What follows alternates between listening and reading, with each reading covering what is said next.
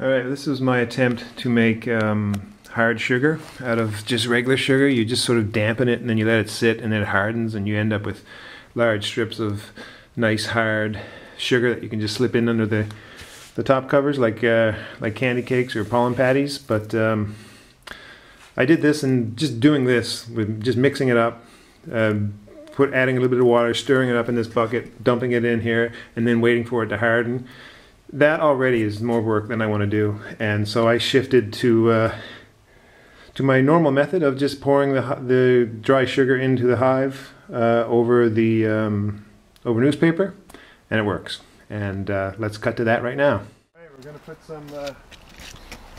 some dry sugar in this hive today because I was listening with the stethoscope and I could hear the cluster has been moving up. So I think the cluster is moving up in this one and this one.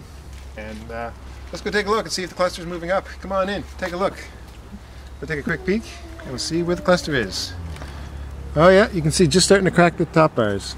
So so I was right. The old stethoscope did not fail me. It's not I don't know how big this colony is. I don't think it's actually very big. I'm looking at that cluster and it's not huge. So anyhow, there's a chance it might not make it, but we'll see. Because it was started like late in August, basically. So what I'll do here, it's a warm day, so I'm not releasing too much heat, but it's not a big cluster there. It's it's about the size of my head. That's not big at all. I don't have a big head, I guess. And I'm just going to pour the sugar right on top.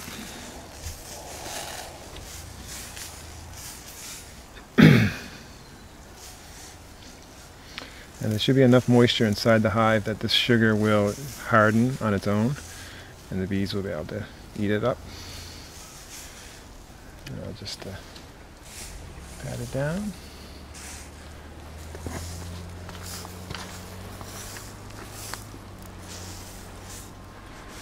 So this is a nice mild day, good day to do this. So by the size of that cluster, like the size of a human head, it's not very big, and so there's a chance they might not make it.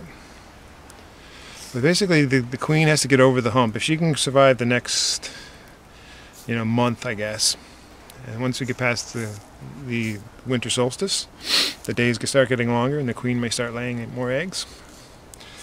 And if they can get over that hump, they'll be alright. So that's it.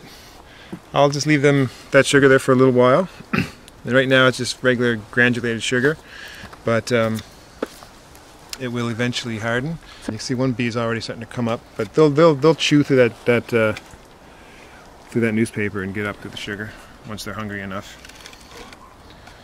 That's it. I got the moisture quilt on top, and that colony is a bit iffy. I don't know if they're going to make it.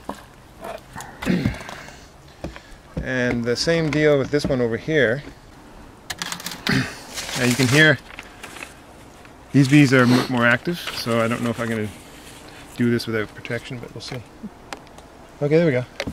This will be quick. If they start going in my face, I'll just I will leave. There we go. Ooh.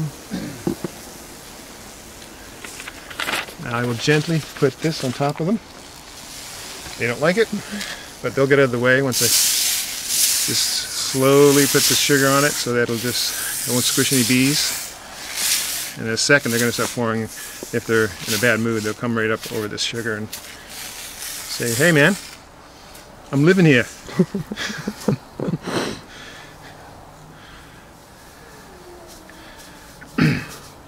This container holds about 2 liters of sugar, whatever 2 liters is.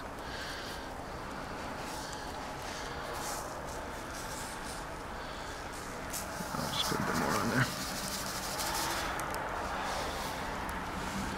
I think I'd rather have it so that the sugar was sort of on the sides of the cluster, so they could come right up in the middle of it. It's because sometimes they'll come up over the sides and stuff. But oh, here comes one right now. Now right now the sugar is really dry, but again if it stays dry, I can just put some spray in there and moisten it down a bit. So they're coming up, checking it out. Eventually they'll see the sugar up here, and they'll be all right, man. Cool. Something neat. Now that one isn't as bad as the other one. But again, I don't know how many. I don't know how well my hives are going to do this year. I can lose a few. It's that way every year. All right, let's just take a look at this one just for kicks.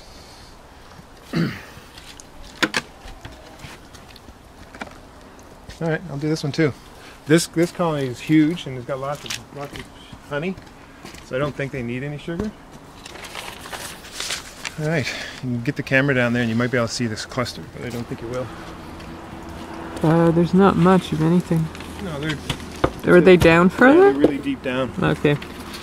So but if you listen, you can hear it's a huge roar. A lot of bees down there. Oh yeah, I hear it. So why do you have 3 deeps? Because they're just a big colony, a lot of bees. But why on all 3 hives? Because I fed them over the summer. I gave them lots of sugar syrup, and I just wanted to make sure that I kind of overfed them sugar syrup, and so I just wanted to give them room to store the sugar syrup instead of keeping the queen honey bound.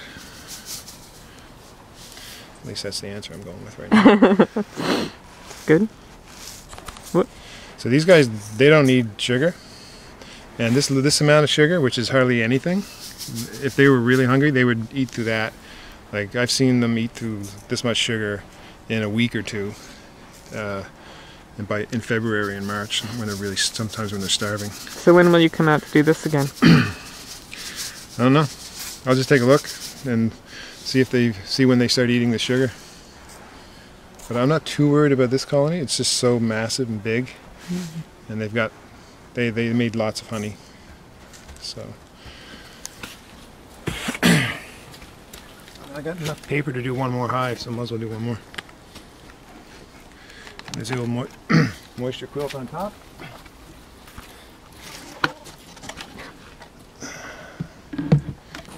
Checking out the hives.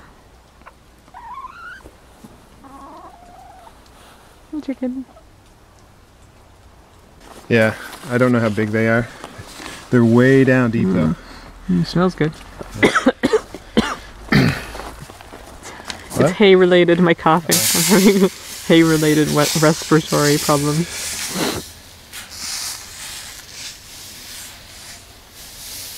So these ones, again, they're really deep in the hive, which usually means they've got a lot of honey deep down, and so they're not really hungry.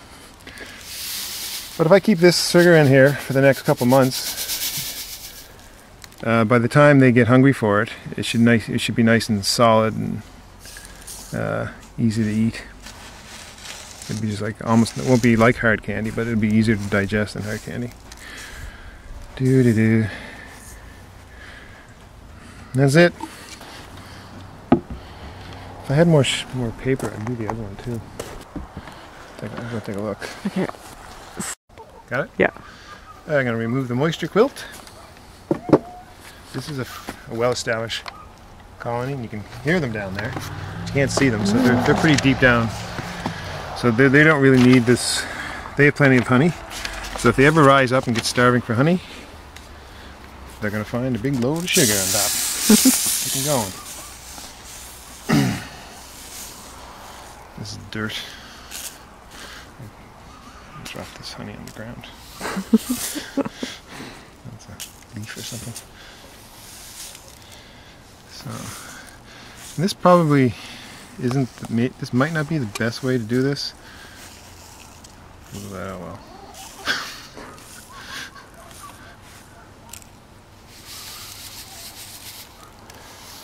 Now, again, this will be by the time they come to the top of this hive, if they run out of honey in a couple months or a month or two, this sugar will have hardened by then.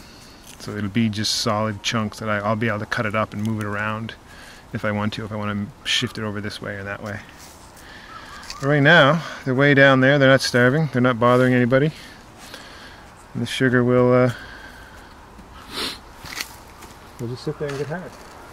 And any moisture that rises up through the hive will come up through the sides here. This is why I don't like this. I'm thinking it would be better to have a hole in the center, but anyway, because that's where the heat comes up. But anyway, the moisture will rise up through the sides and go through this moisture quilt. And it'll go through these chips, the condensation that is, and it'll condense on the top of this top cover, and it'll drip down into the wood chips, and the ventilation holes will allow the moisture on top of the that has dripped down over the chips to leave the hive, and so you end up with nice, dry, cozy bees all winter long. That's it.